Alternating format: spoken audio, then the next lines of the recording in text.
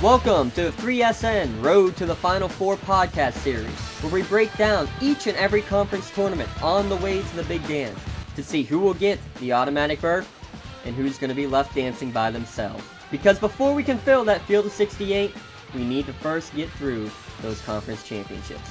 I'm James Dotson. Here tonight. We want to look at the SWAC, the Southwestern Athletic Conference, and we will have a new representative from the SWAC in the NCAA tournament this year. That's because last year's champion, the Mississippi Valley State Delta Devils, they've been banned from postseason play due to APR issues. Similarly, Arkansas Pine Bluff, who was actually the third best team in the conference this year, is suspended for APR as well. Furthermore, this year's regular season champions, who should be the number one seed, Texas Southern, they are banned from postseason play because of football and basketball scandals that have been ongoing for nearly 2 decades, according to reports. So there's lots happening in the SWAC conference, not much of it very good. As for those who are competing in the tournament coming up, you have to start with the now number one seed. They finished second in the regular season, but the one seed in the tournament, Southern University Jaguars. They went 21-9 this season and are led by a pair of prolific scorers. Both Malcolm Miller and Derek Beltran averaged 16 points per game for the Jaguars. Javon Mitchell, Jameel Grace, they averaged 9 points per game as well, so it's a pretty balanced attack. There's really nothing excessively flashy for Southern University, just a balanced attack from top to bottom, and it's paid dividends all year round. Now, the number 2 seed, actually the 4th in the conference rankings, boasts a great 10-17 record. That's sad, isn't it? The number 2 team in this conference, and every team below them, has a losing record.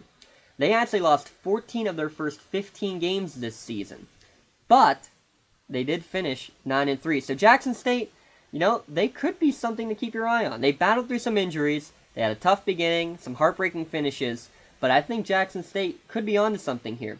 Kelsey Howard has been very huge lately. He averages 15 points per game on the season, and between him and Christian Williams, I think the Tigers could surprise some people. The safe pick is to go with Southern University.